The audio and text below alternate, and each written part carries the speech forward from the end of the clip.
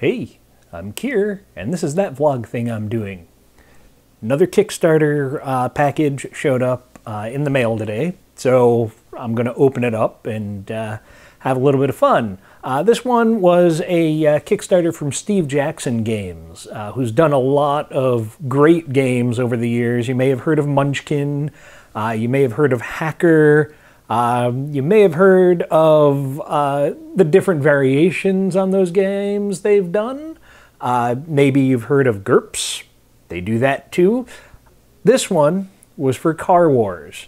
Now, back in the day, back in the 80s is when Car Wars started, so the game has been around a really long time.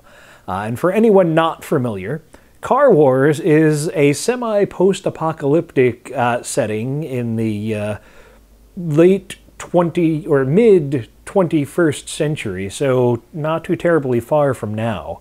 But back in the 80s, that was a long time away, where the government has collapsed.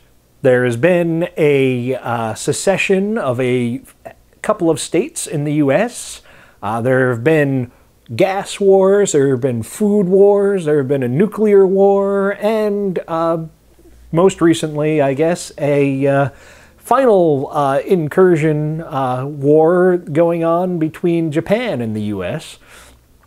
So out of all of that came the sport of auto-dueling. Basically, you strap weapons onto a car, and either in an arena, in a sanctioned event, or out in the space between the fortified cities, for fun or profit, you go up against other people with armored and armed vehicles, and whoever walks away wins. Now, it's a skirmish game, so you can just have one-off fights. It's not quite a miniatures game, but it does have little paper cars and turn tokens that go along with the maps. And they're large maps because a car is about an inch long, and everything is to that scale. So when you're talking a shopping mall as an auto-duel arena, you've got a pretty large map, couple feet on every side. And what my first Car Wars batch was the Car Wars Deluxe Edition that I picked up back in the late 90s. And what this one did was this collected all of the stuff that had come out beforehand. So like 15 different books and issues of the magazine, Auto Duel Quarterly, and other supplements were all pulled together into this, as well as a handful of maps and a bunch of car tokens and other vehicle tokens, because they added planes, they added hovercraft, they added boats, so pretty much anything goes by the time this one came out. What this Kickstarter was for a reissue of some of the classic arena maps and some new stuff. So here's what showed up in the mail. First, we have the brand new Car Wars Arenas box set. You've got to beat the best, and that means taking the many different auto-dueling arenas across the Car Wars world and testing yourself under all kinds of conditions. Car Wars Arenas gives hardcore auto-duelists more exciting locations to showcase their skills and blow away their opponents. This box set contains 5 two-sided 22-inch by 34-inch arena maps and a booklet detailing the special features of each arena. The rules also cover revised versions of the popular variants like AA, Pro Circuit, and more. So that's a quick taste of the flavor text on the back there. And we open it up, and we've got your first little booklet, complete with a nice little ad on the back there. Give you an overview of the Car Wars card game. And then, I'm not going to open up all of these maps, because they are large. But to give you an idea of what we're talking about here,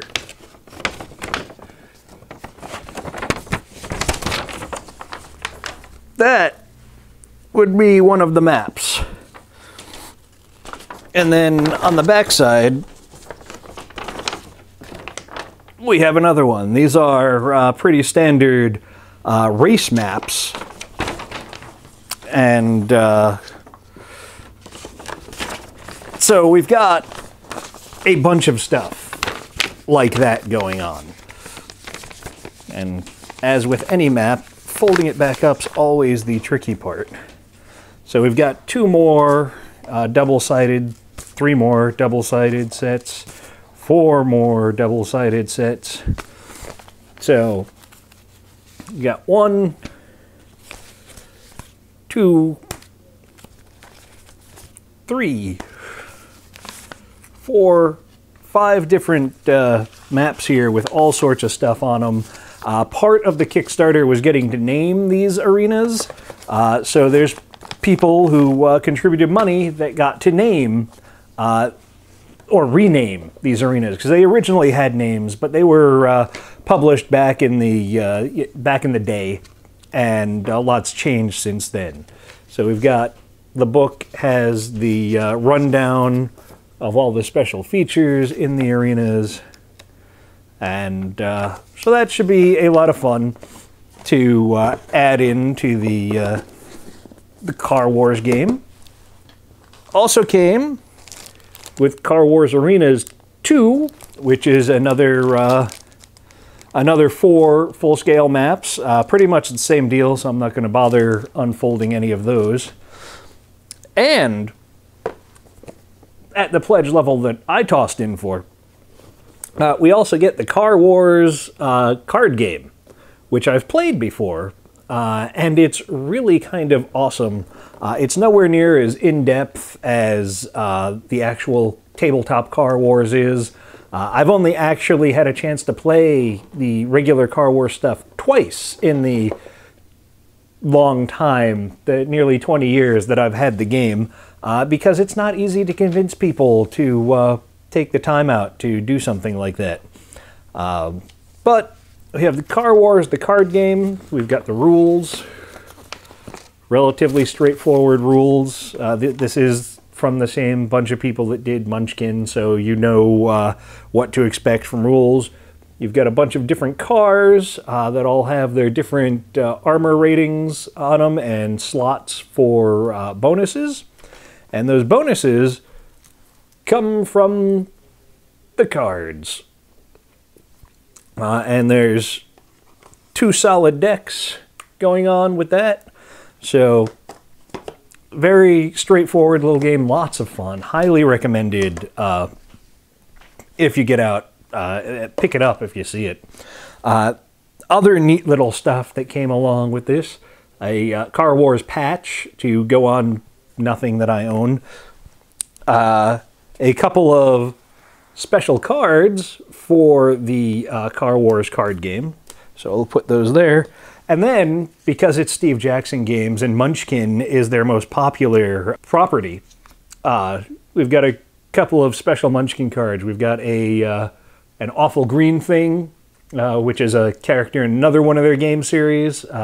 They've given it its own Munchkin card. We have Munchkin Steampunk, a Professor Tesla's electrical protective device, and for Munchkin Impossible, which I've never played, but sounds like it could be a lot of fun, one that says train training that allows you to have an extra vehicle. The most fun, though, is this Munchkin bookmark of Boom and Bust. Pretty much, it's a single-use, exceptionally special Munchkin card. And by single-use, I mean one of the conditions of using this is the card goes to one of your friends, or the bookmark goes to one of your friends. The alternative is you rip it in half. But it's a lot of fun. I'll be using it as a regular bookmark because I kind of find it amusing. So that's the Car Wars stuff that just showed up in my mailbox today. A lot of fun. Again, I'm going to have to dig up someone or a few people to play a good game. I'll clear off the table, put out one of the maps, and we'll go to town on each other with a couple of stock cars filled with weapons and armor. Armored beer fridge. Gotta love it. One of the most useful things you can install in your car.